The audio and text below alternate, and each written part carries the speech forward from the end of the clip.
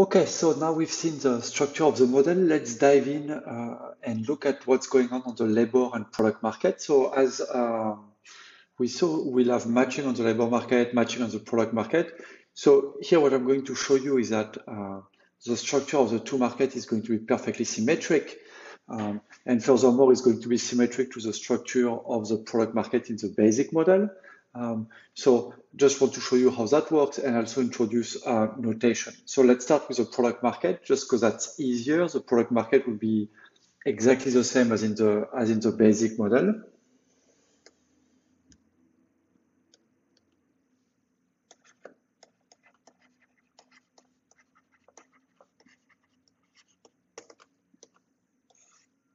So what would we have on the product market? So we'll have households.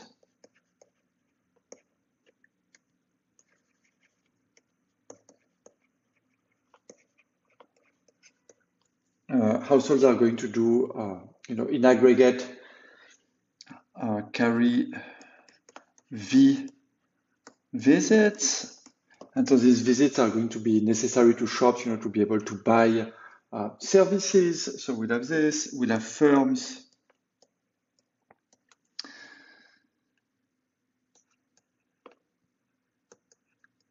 They are going to provide in aggregate K services. So you can think of this as a capacity of all the firm, and of course, not all these services are going to be sold as usual. Then we'll have a matching function that determines the number of trades.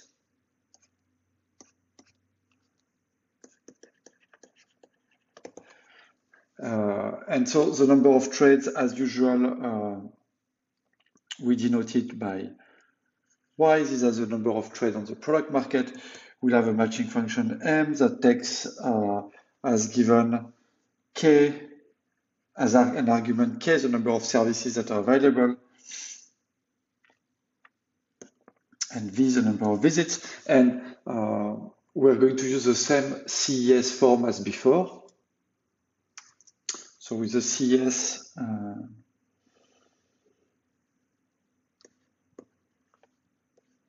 so CES, constant elasticity of substitution.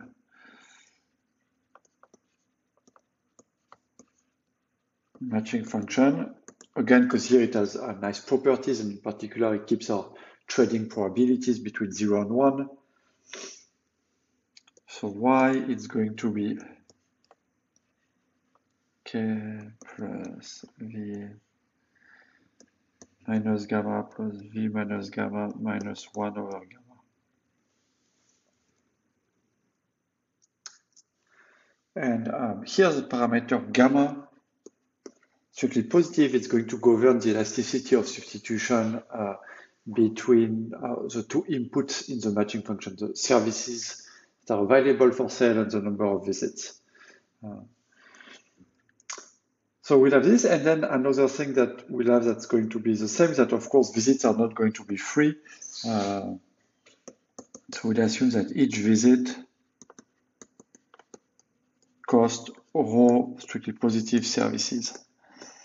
So if you're a household and you want to, as we've seen, you want to perform the visit, you've got to purchase an additional rho times V services. Okay, so these are the notation. So everything's the same as before. So now let's look at our labor market, and you'll see the labor market is going to be completely symmetric here.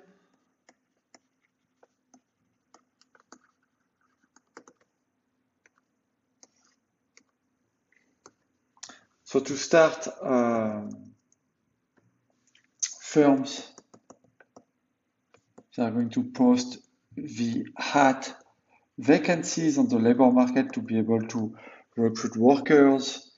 So then households, well, we can say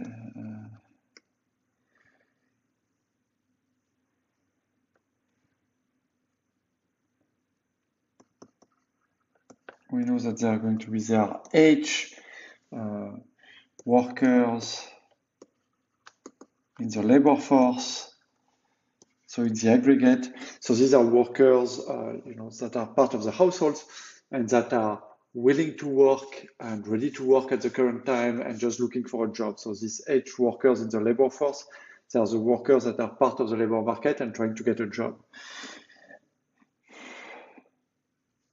Okay, so then we have again same matching function.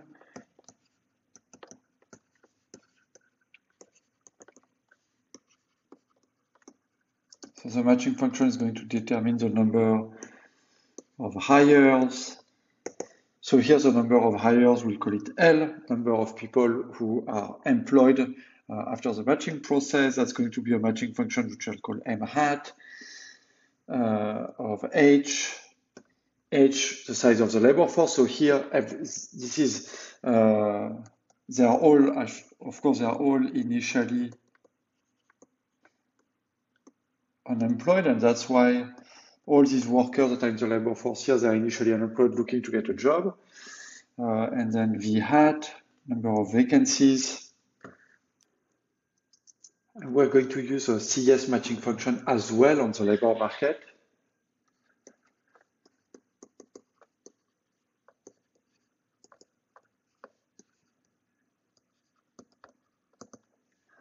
So we'll have L, it's going to be H, number of workers looking for a job, minus gamma hat, plus V hat, minus gamma hat, minus 1 over gamma hat.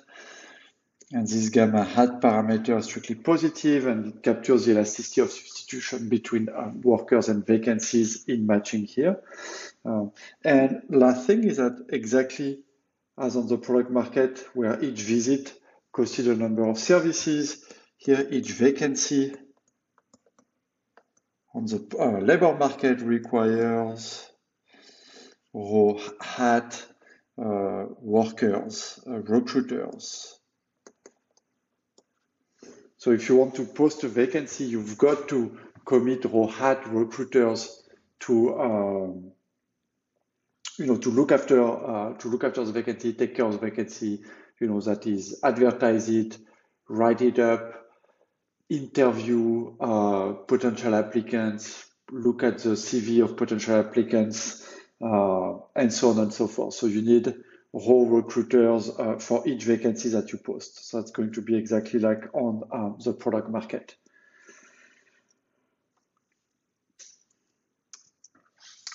So given the symmetry, we can introduce, we saw that the product market tightness was a key variable to understand, what was going on in the product market, but given the symmetry, here we can also introduce a labor market tightness that will also be a key variable to understand what's going on in the labor market. So here we can introduce our market tightnesses.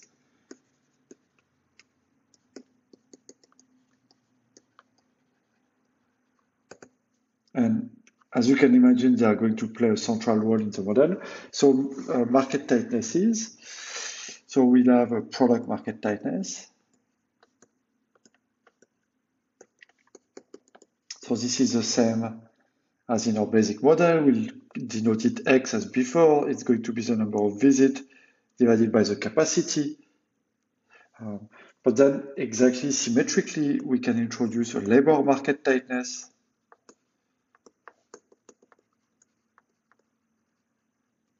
And here again, we use standard notation. Labor market tightness is usually denoted by theta, and it's going to be the number of vacancies, which we denote V hat, divided by the number of people who are looking for a job. And here it's just H, the size of the labor force, because here we have just a one-period model, so all workers start initially unemployed. So these are our two market tightnesses.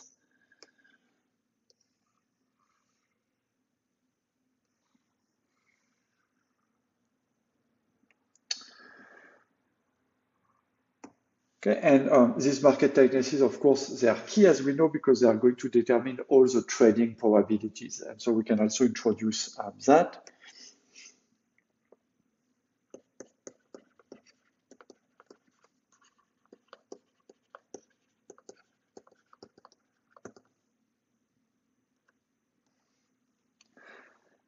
So we'll have a buying probability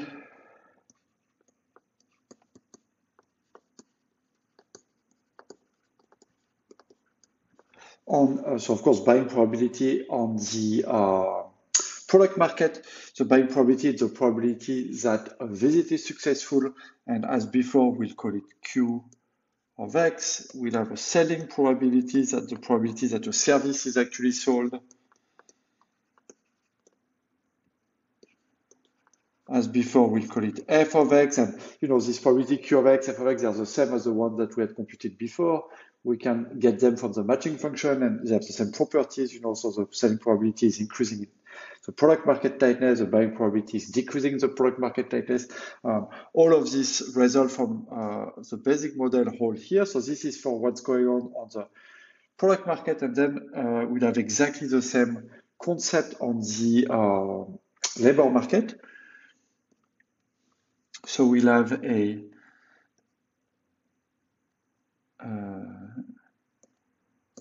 a job finding probability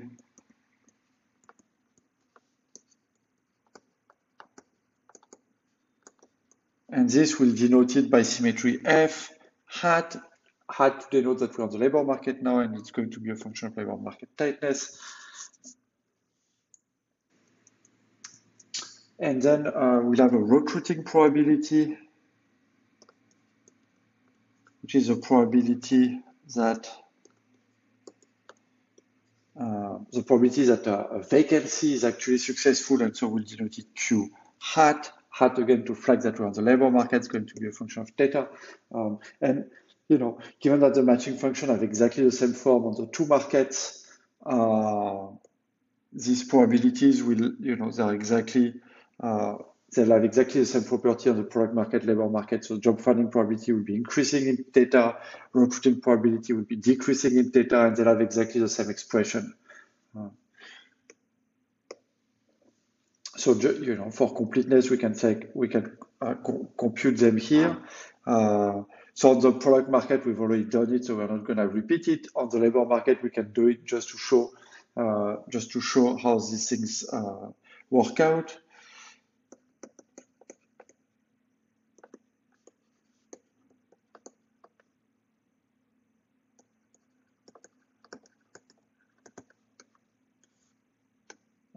So for instance, f hat of theta is the job finding probability. So it's the number of people who find a job, which is L, divided by the number of people who are looking for a job, which is H. And then L, we know that it's given by our matching function, which is H minus gamma hat plus V hat minus gamma hat minus 1 over gamma hat. Okay, and this is all divided by H.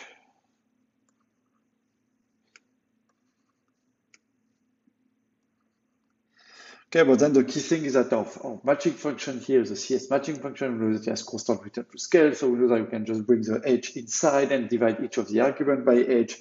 And so the H that we have here will be divided by H, and then V hat that we have here will be divided by H, but H divided by H, that's just 1, V hat divided by H, that's just a labor market tightness. And so here, thanks to the constant return to scale assumption, we can then simplify this to 1 plus theta minus gamma hat to the power of minus 1 over gamma hat. So for instance, that's how you can compute the job finding probability. And this is exactly the same expression as we had on the product market, except that gamma will replace gamma hat and X, the product market tightness, will replace theta.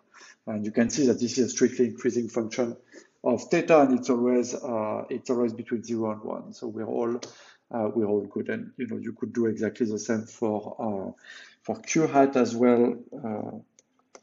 Q hat of theta. So Q hat of theta is a recruiting probability. The probability is that a vacancy, the hat, is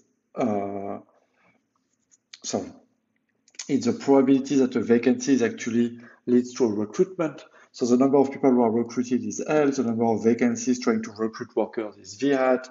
So here we can do exactly the same. It's H minus gamma hat plus V hat minus gamma hat minus 1 over gamma hat divided by V hat. Again, constant returns. So the two V hats, we know that they are going to be equal to 1. And then inside we'll have a h divided by v hat, and this is just 1 over theta. So if you want, it's going to be theta gamma hat, which is 1 over theta minus gamma hat. It's theta gamma hat plus 1. And here, again, so you have now you find it's the same expression that we had for qx. Now you get it for q hat of theta. And here you get a decreasing function of tightness. So when the labor market is very tight, it's easy for workers to find job. It's hard for firms to recruit workers. You know, vacancies tend to have a low yield. The recruiting probability is low, which is, for instance, what we see now in the aftermath of the pandemic, a very tight labor market. When the labor market is very slack, so the labor market tightness is low. Say, for instance, what happened